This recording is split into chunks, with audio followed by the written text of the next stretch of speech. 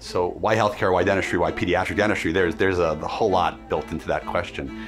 You can really make a difference in somebody's life if you start with them really young. Someone asked me, what made you get into the restaurant business? I say stupidity.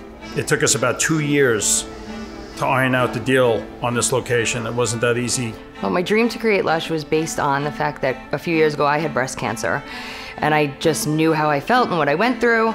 So the whole premise of opening this place was to make people feel beautiful.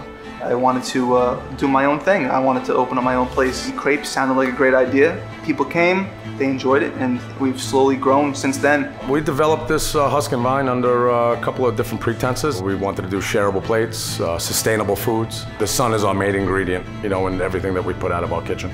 Pre-coronavirus, it was amazing. We had a buzz in here, people were busy, we had clients up front waiting, people socializing. It's packed, the weekends especially, every night during the week too. We always have something going on here. Late last year I started hearing about the virus in China. We all read about it and what was going on. We are continuing to follow new developments of the spread of the mysterious coronavirus. But this is a new virus, we don't have a lot of experience with it. I'm declaring a public health emergency of international concern. You hear about things like pandemics or some sort of health crisis, the antennas go up. I noticed in the stores, a lot of elderly folks weren't coming around, a lot less business. We opened up for just lunch and dinner.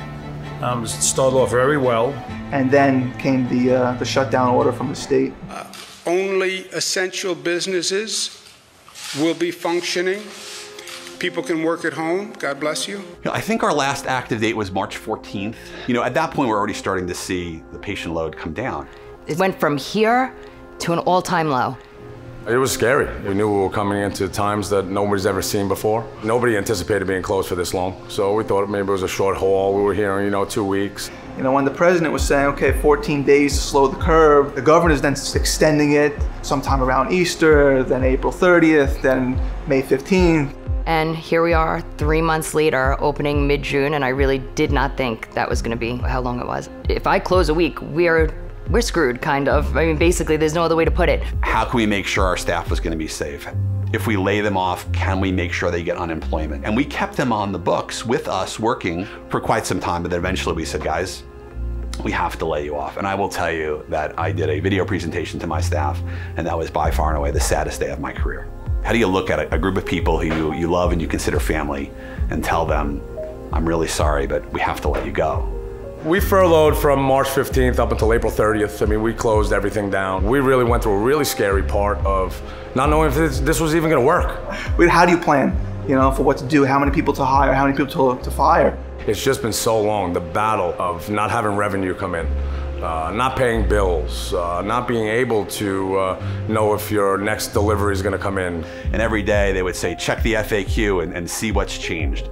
And I think that a major part of frustration on our part, but this probably speaks volumes for many people, was there hasn't seemed to be one governing body that said, this is exactly how you do things. These are non-essential services. Essential services have to continue to function. Now, I'm not gonna say that we were first-line workers, intubating patients who had COVID in the hospitals, far from it. But we do know that the mouth is critical in your overall health. And that was thrown aside. Doesn't matter, who cares? You guys just fill cavities, they can wait. To simply say one person's business is no longer essential without even giving a plan or some sort of financial backing, in my opinion, is not right and not constitutional, so.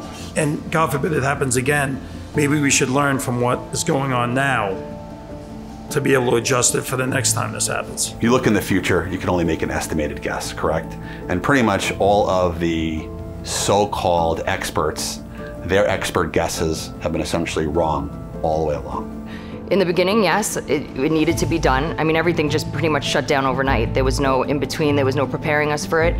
Fast forward, do I think now at this point, it's very excessive? I think we know what we have to do to keep coronavirus at bay, so to say. You're not helping us. If you're helping us and you're paying my bills and feeding my children, then I could stay home, that's fine. But you're not, I need to work. Because I just don't see without government help how any small business is gonna survive this.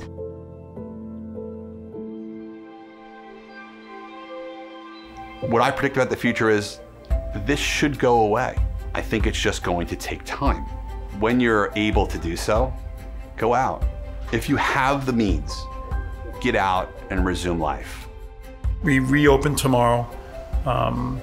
So we have all the cooks back there cooking. I'm pretty excited. I mean, it can only get better, so it's not going to get worse. It can only get better from this point. My feeling, my partner's feeling, other people's feeling in this industry is if you made it this far and you made it through the bad, great things, will happen with the support of people now coming out.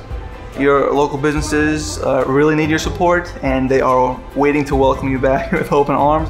It's kind of scary reopening because I know we're not going to be able to operate at full capacity. But then again, it's also, I'm excited. I'm looking at it like a new business again.